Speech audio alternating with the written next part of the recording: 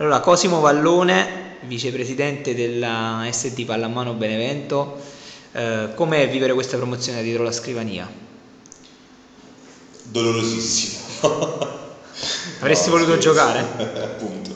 No, è un piacere aver raggiunto l'obiettivo che ci eravamo prefissati all'inizio di questa avventura.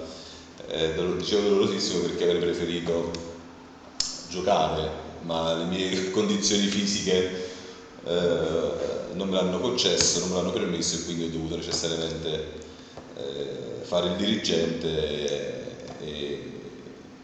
e godere dagli spalti e dalle retrovie questa gioia. Tu ti sei occupato della parte burocratica di questa società, è stato difficile? Sei riuscito a conciliare i tuoi impegni lavorativi con quelli della pallamano? Gli impegni, quando c'è la pallamano, quando c'è la passione di mezzo, gli impegni si conciliano sempre. Lo è stato quando ero giocatore, c'erano gli impegni di studio, chiamiamoli così. La passione supera ogni confine. La passione, il piacere di stare tra gli amici, tra gente che conosci, insomma, con gente che conosci da moltissimi anni, ti fa superare qualsiasi eventuale ostacolo che si frappone. Qual è stato il momento più bello della stagione, secondo te, più significativo per la nostra società? Ma dire quello di Tu che li hai vissuti sabato, tutti. sì, dire quello di sabato è scontato. Io farei come dire, un discorso a 360 gradi. Diciamo che il piacere è iniziato a luglio, quando ci siamo sentiti telefonicamente e poi rivisti un po' con tutti, ed è stato continuo, perpetuo, ma perché, come dicevo prima, c'è il piacere di stare tra amici, tra persone che conosci da anni, e quindi poi chiaramente c'è stato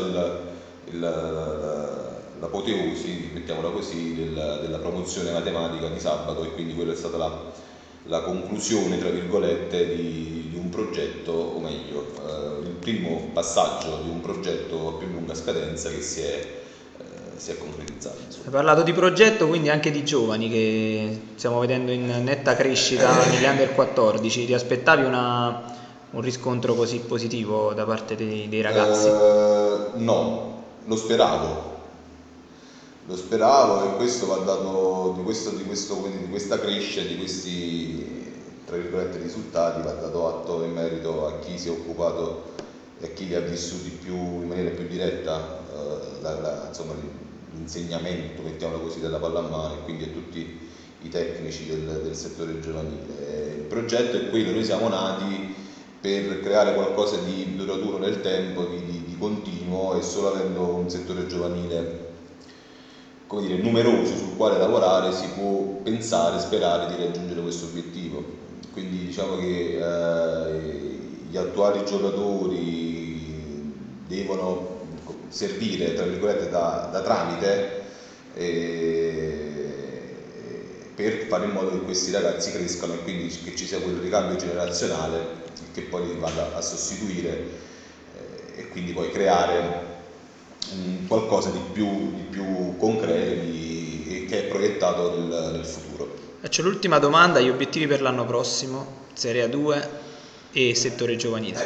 Ma gli obiettivi per l'anno prossimo sono, diciamo, per quanto riguarda la prima squadra, è quello di fare un campionato di vertice, insomma, o meglio, un campionato in cui ci facciamo rispettare, ecco, mettiamola così. Per quanto riguarda chiaramente poi il settore giovanile, tornando al discorso di prima, l'obiettivo è quello di crescere sempre di più, far appassionare quanti più ragazzini e bambini possibili, per appunto creare quel movimento che ci possa aiutare a proiettarci verso il futuro e creare qualcosa di bello, si spera. Hai un ringraziamento particolare? Una dedica?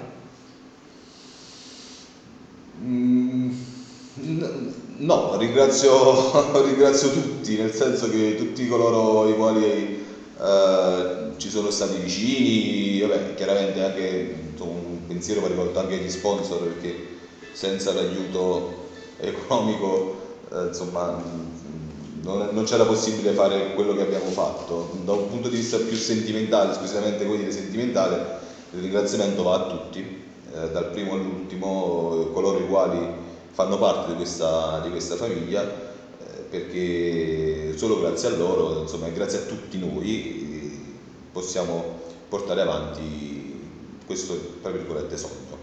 Va bene.